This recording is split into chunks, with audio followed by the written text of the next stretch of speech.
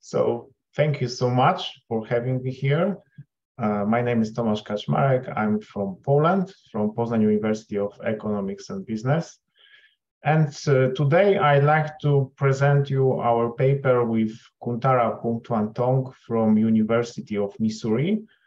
The title of the paper is Just Look, Knowing Peers with Image Representation. This is a very new paper, and I really appreciate any of your comments.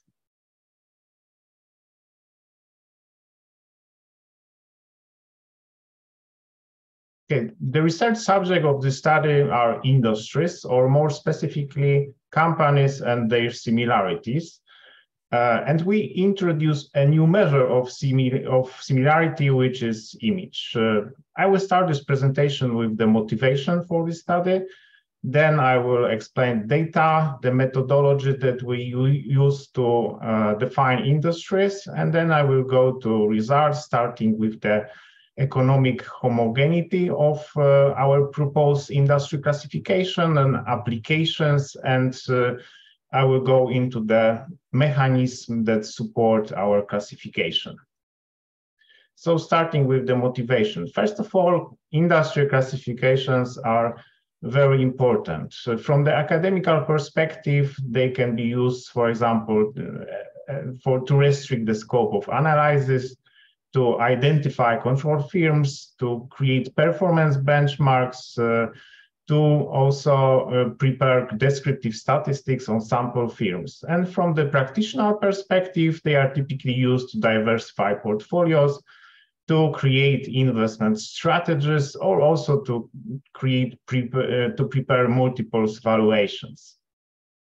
So they are important, but in fact, it is not easy to find the industry classification that is best for you, because first of all, the similarity, which is the most important thing in creating industries, is not universal.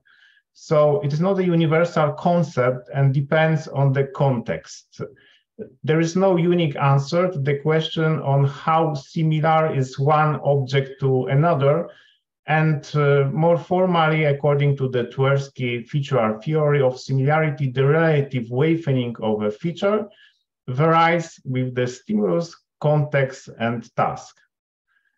And when it goes about the finance, we have quite a lot of classifications, and they use different similarity approaches to define industries. So starting with standard industry classifications, or NICs, we have the similar production process as a basis to define industries. Then we have global industry classification standards, where the basis is typically revenue source. We have some alternatives from the academical side, like Kaustia and Rantala, who propose to concentrate on common analysts that cover the same companies and use this as a similarity measure, or Hoberger-Phillips, that is concentrated on products and its descriptions in 10K reports. And this is the similarity measure that is used to create this industries classification. There are quite a lot of industry classifications, and they are also quite different, because Boyer et al. Demonstrated that the most common industry classifications on the market provides really different peers, and they verified that the homogeneity of industries produced with these different measures is really different. And that's what we think, we believe, is that these measures, in fact, missing something that is very important, which is the image representation of products. So none of the existing classifications take advantage of that what we see just as investors, as customers with our eyes. So just by looking directly on products, we can see products everywhere, on shops, on streets. So in fact, everywhere, and that create our imagination about the product offering. And also on photos, because photos are also available everywhere. We can see TV, we can see internet, and there's everywhere representation of products offered by companies. And when there's a lot of photo representation everywhere, we are also adapted as humans to process these photos in an amazing way. So we can process one single image in as short time as 13 milliseconds. We can process image 60,000 times faster than text. And we can process this quite fast. And we do that because 90% of the information transmitted to the brain is in fact visual. There is also a picture superiority effect that states that pictures and images are more likely to be remembered by us than words. And a single picture provides much wider narrative than text. So we need a lot of words to describe a single image. Braithwaite and Demand demonstrate that visual communication significantly influences human decisions.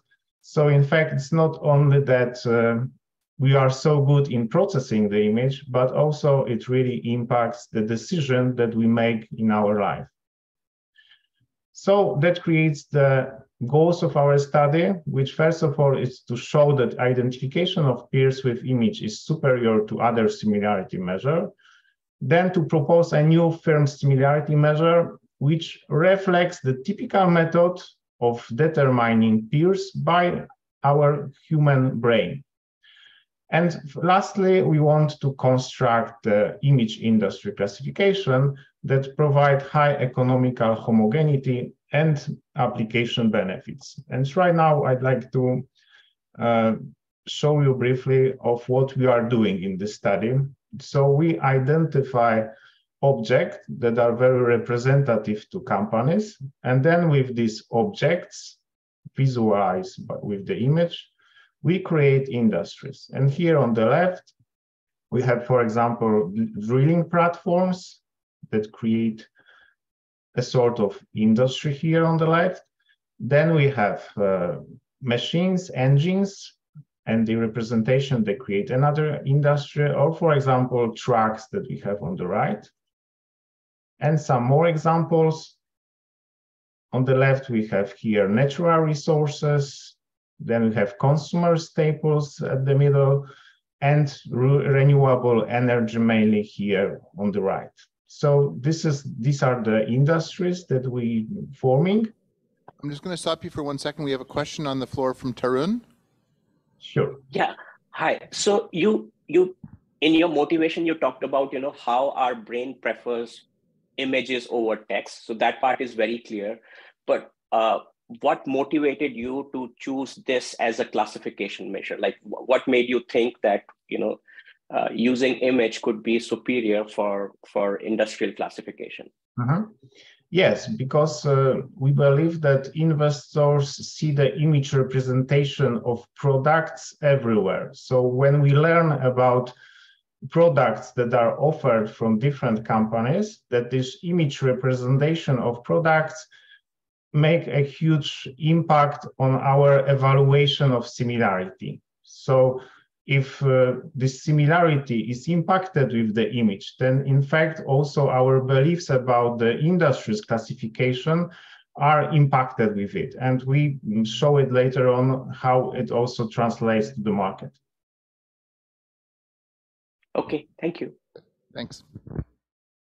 So where is our contribution? First of all, industry classification. So we identify a new similarity measure between companies. Then from the investments perspective, our classification provides superior diversification benefits and momentum strategy benefits.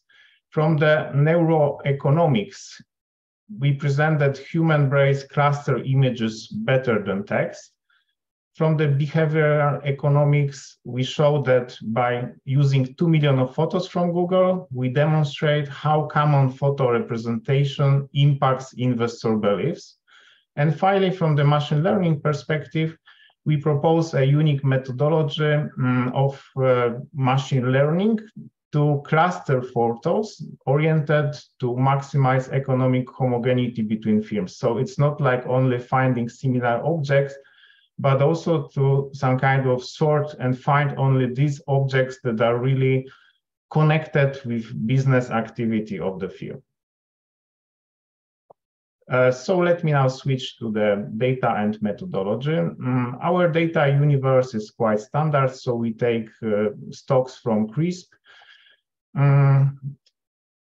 Here is one important thing. So we exclude financial and services because their photos do not represent products offered to companies. So when it goes about services, typical photo representation that will be people that do something. So in fact, when it goes about identification objects, we will mainly have people and not these tasks that are done by these people. So we need to exclude it.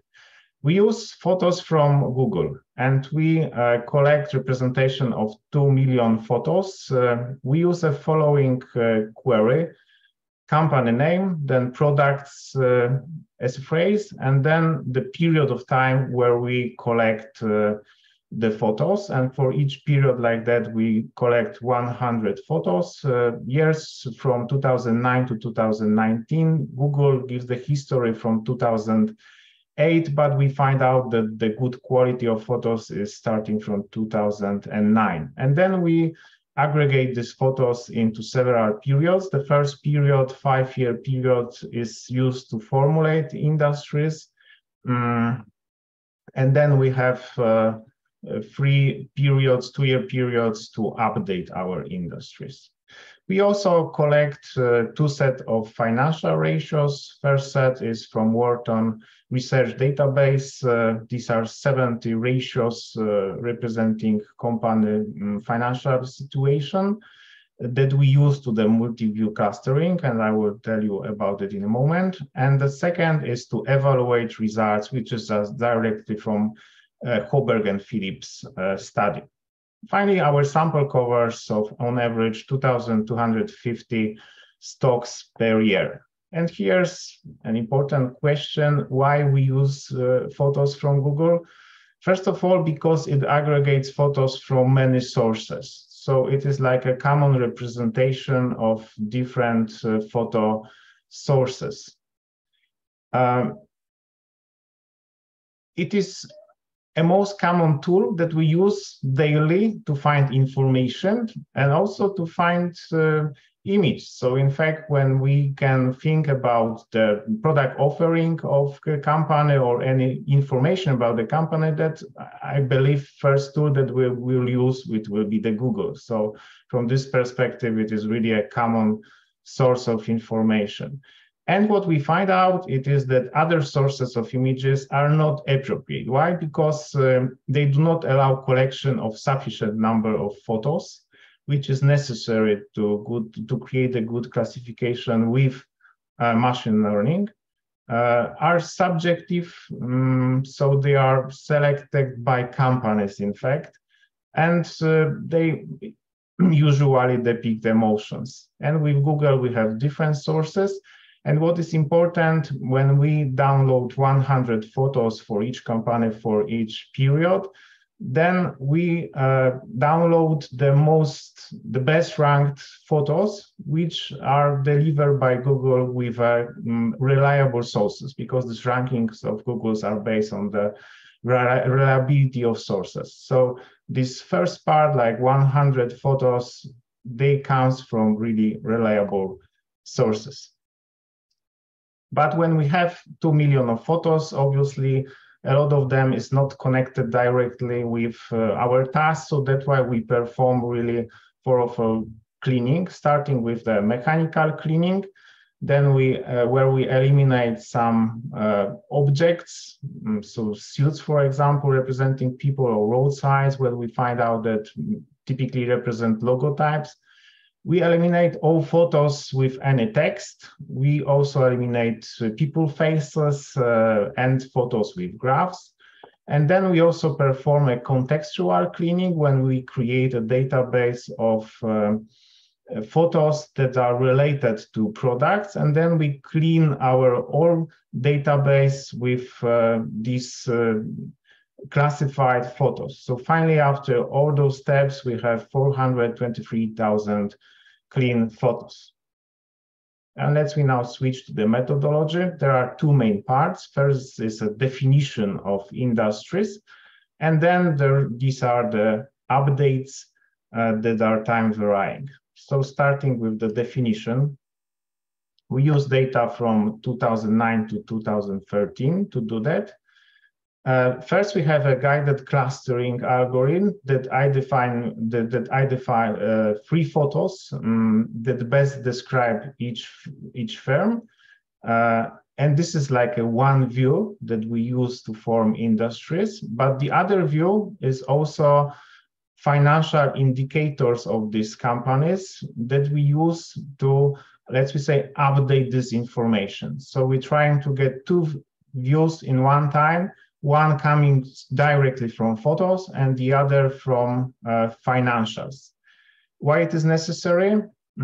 We can't perform a standard object clustering because even after strong cleaning, a lot of photos represent objects not related to company's business activity, like, for example, iPhones. So iPhones are so popular that, in fact, a lot of companies have iPhones on their photos. And if we would just take iPhones as objects that identify industry, then we would create a fake industry collecting all firms that are represented with iPhones. So that's why we need to link like two types of different information. One, objects, so coming just typically with the computer vision, and the other, financial ratios. And here's the model that we created. It is the co-regularized multi-view spectral clustering that takes information from two different sources. First, these are these photos, and the other, these are financial ratios. So we take three photos, as I mentioned, then use convolutional neural nets to reduce information and take the most important one. Then we take the PCA to reduce this dimension finally to 20 dimensional vector. Then we concatenate these three vectors and use as the input data to the co-regularized multi-view spectral clustering. So one view is here, one here, and with that we perform the clustering. And then going to another step, so this is this time varying setup. So when we define these industries, we use these clusters as, in fact, input to the classification model.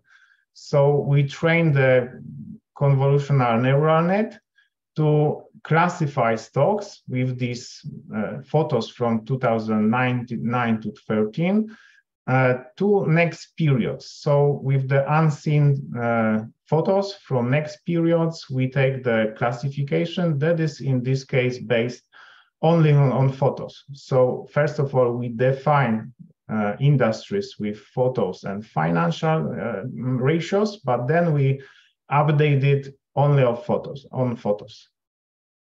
So let me now switch to the results. So we accomplish with more than 1,000 classified stocks. So not all firms has a good photo representation to be classified with this approach, but still we have more than, we cover more than 60% of the aggregated market capitalization. When we look deeper into our industries, we can see that they vary quite strongly with the inter-industry correlations. So they can be something like 50% of the correlations inside the industry, or even 53%, depending on the industry.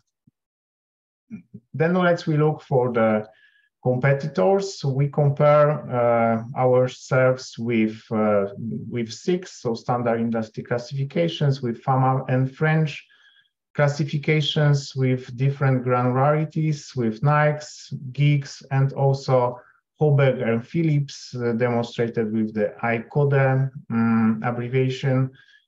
So this is this product-based classification. And we concentrate mostly on two classifications. First, it is GICS, 6-digit GICS, that is the closest to us with the granularity. And also it was demonstrated in the research by Boirar et al. That it is the best among competitors like 6, NICS, or FAMA in French industry classification. And also we compare with Hoberg and Phillips, that is an alternative approach. There's a text-based classification. And also Hoberg demonstrated that his classification is really good and perform well against standard classification schemes.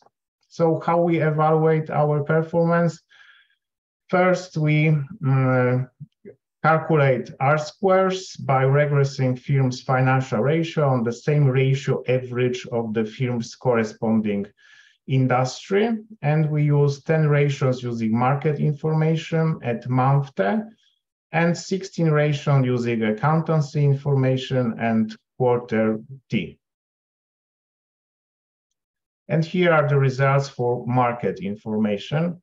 We have 10 ratios here, and in majority of them, our classification, which is here, there are 4 versions of it, exactly speaking, has the best results. When we compare to GICS and Hoberg and Phillips classifications, we can see that in some cases, GICS are better. So it's not like we are the best in every possible ratio, but in the majority, our classification proves to be really strong. When it goes about accounting information, here the situation is even stronger, because when we compare these R-squares of image industry classification with other approaches, then we can see that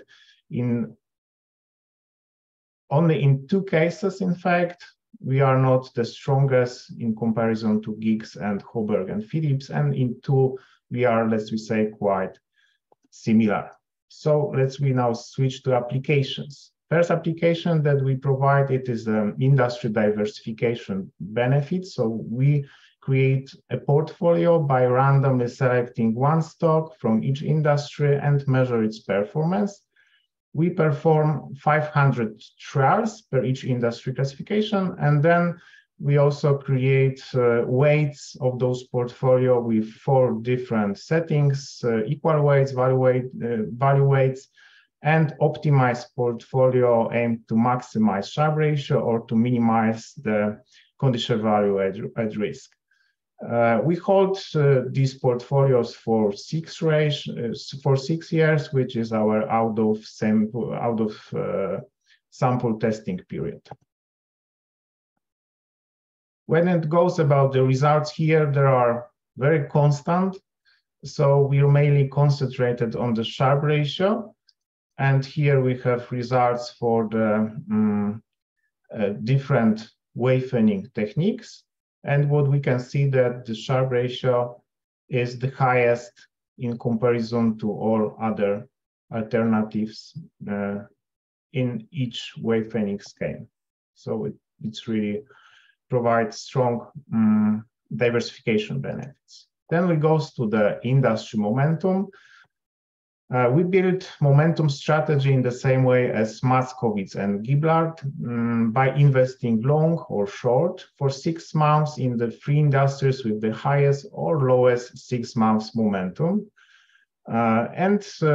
We create the short-term reversal strategy also to support these findings from the typical momentum by investing long in 3 industries for 6 months with the lowest market weighted 1-month return. So here the reversal strategy is the long only strategy, but we also demonstrate results of the long short in the appendix. And our results are also robust, adjusting by volatility using Barroso and Santa Clara approach. And here are the results. So again, Sharpe ratio is something that is the most important for us. Here we demonstrate results both for 25 industries, image industries, and 50 image industries. The bottom is for the momentum and the lower part for the reversal strategy. And what we can see that the Sharpe ratio is typically the highest. So it's not like with the diversification that is always the highest. So for example, here, the pharma and French 70 industries give a little bit better Sharpe ratio. And also one classification by Hoberger Felix also gives a little bit better momentum. So the Sharpe ratio of momentum. But still, we are in absolutely the top of these different classification schemes. And when it goes for the reversal strategy, then in fact, even the situation is stronger because GIPs are only like a bit better here than our classifications, and other are much worse. So now let me now just shortly say what is the underlying mechanism that we find that support these results. So just to say it briefly, we have two investors, A and B, and in fact they have different perspective of finding similar peers. So one investor identified peers like here, so stock 1, 2, and 3, and the other identified peers in a little bit different way, like stock 1, 2, and stock 4.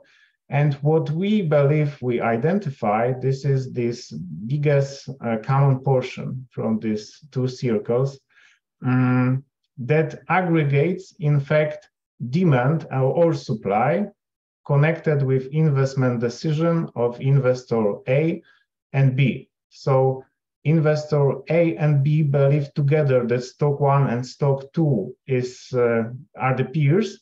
And that's why when they take investment decisions related with industry classification, they make the same decision for stock 1 and stock 2. And investor A, for example, can have the same decision for stock 3 and stock 1, but for stock 3, the aggregated demand is coming only from him, not from the investor B. So that's why the demand or supply for this stock will be much lower than for stock 1 and 2.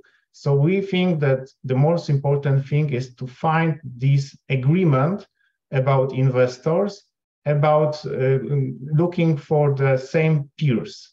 And we measure also this agreement.